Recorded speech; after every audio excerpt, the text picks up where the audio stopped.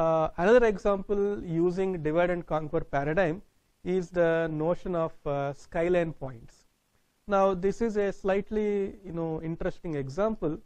It involves a few definitions. We have to go through them carefully. Suppose we have some points in a two-dimensional space as shown. We define a point P to dominate a point Q, or we call a point P dominates a point Q if the x and y coordinates of P are larger than that of Q. Right? So as this example shows, there is this point P shown here, and it will dominate several other points in this example. Right? Okay. Now what are these skyline points? These are simply the points that are not dominated by any other point in the data set. These are also called as maximal points.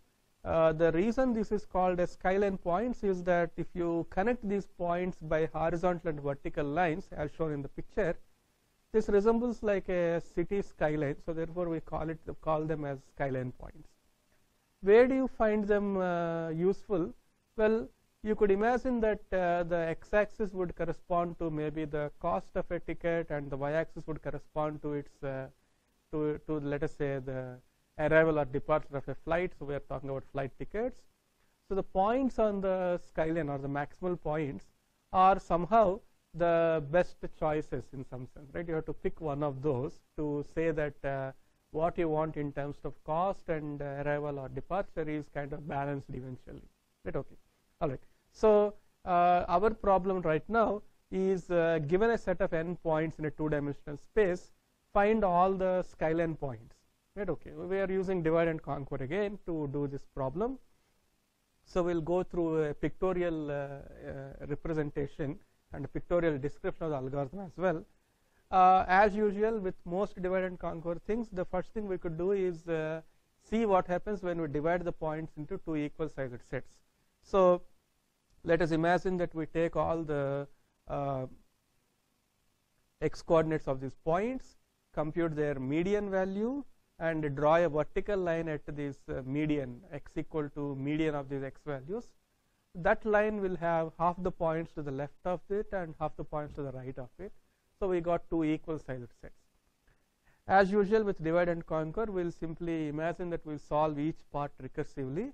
So we get two skylines as shown in the picture, one corresponding to the left set of points and one corresponding to the right set of points. So the big question now is, how do I combine these two skylines to get my skyline for the overall point set? Well, notice that it's not very difficult. Some of the points in the left skyline are actually no longer skyline points once you bring in the skyline from the right side. The points on the skyline from the right side will actually dominate some of these points. So we just have to remove these points from this left half of the skyline and stitch these two skylines together.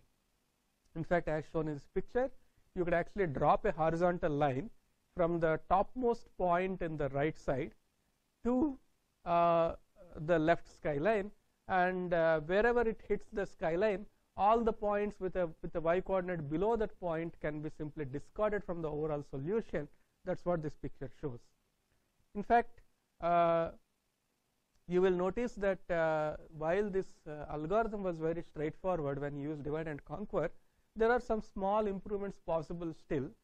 For example, as you noticed in the previous picture, you are computing two skylines and actually discarding points from one of these skylines, from the right skyline to the left skyline.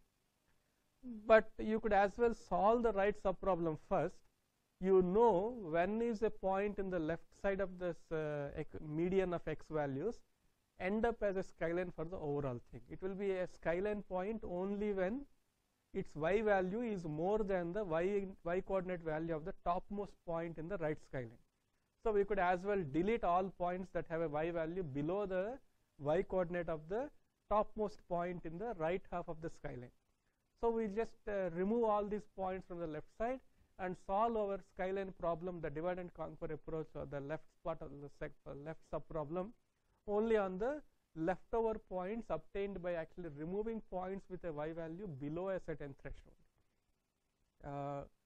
As a picture, that will mean that you are trying to remove certain points Notice that this is not possible to improve the runtime asymptotically, simply because there may not be any points on the below the threshold that we are talking about.